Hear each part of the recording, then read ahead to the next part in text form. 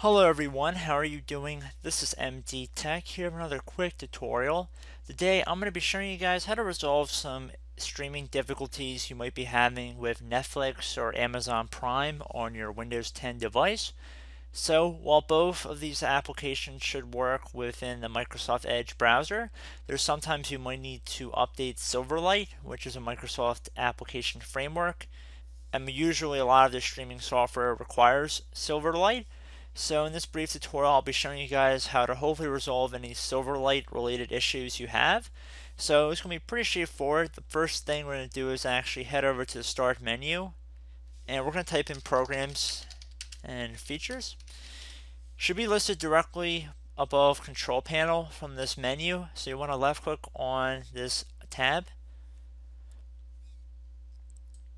Okay, so now at this point you should see a program that says Silverlight in here. If you see one, you want to right click on it and then uninstall. So for example, I'm just going to select one here and then I'm just going to left click on uninstall. But again, only if it says Microsoft Silverlight. So we just want to completely uninstall the application, and I don't really think I need to show that in this video. I just showed you guys how to get to this point. You would just right click uninstall, and then I would recommend restarting your computer if you're not already prompted to do so by the uninstaller utility.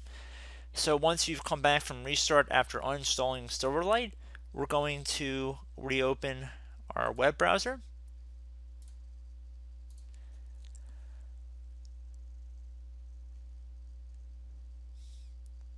Doesn't have to be any particular one. I'm just opening up Google Chrome here. And we are going to type in Microsoft Silverlight into Google. Doesn't have to be Google. I figure most of you guys probably use Google. But anyway, one of the links towards the top of the page should be a Microsoft domain. And at the time of this recording, it says Get Silverlight. You want to left click on that link. So depending if you're on Windows or Macintosh, the download instructions will be a little bit different. However, I'm assuming most of you guys are coming over from Windows 10 or Windows 7 or Windows 8. So we're going to left click on the install for Windows option. And the installer, or at least the setup for the installer, is only about 6.5 megabytes, so fairly small. Shouldn't take very long. So once it's done downloading, you want to just left click on it to open it up. And it appears it'll begin extracting. So if you receive a user account control window in this process, just left click on yes. At this point we can either close out or minimize our web browser. It's not really important at this point. So anyway, we can see the installer has opened up. We have a few different options before we proceed with the installation.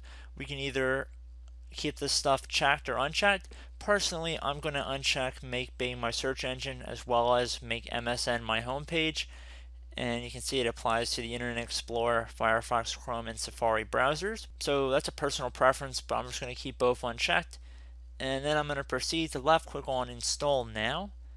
And it shouldn't take very long. We can see it's already about 99% of the way done, just in the time of me talking here. And we can also see that Microsoft Silverlight is integrated within Microsoft Update, which will appear to do more automatic routine updates. You can keep that checked. It's recommended. I would just keep it check marked, not a big deal. So then proceed to click on Next. And then installation was successful. And they even give you a little notification here saying you may have to refresh the web pages for the changes to take effect. So they're very well aware of what we are probably trying to do here. So like, you can either follow the instruction, or you've probably already closed out of everything at this point. So then just go back to Amazon or Netflix and try and watch your streaming service again, and hopefully your problem has been resolved. So I hope this brief tutorial helped you guys out, and I will catch you in the next video. Goodbye.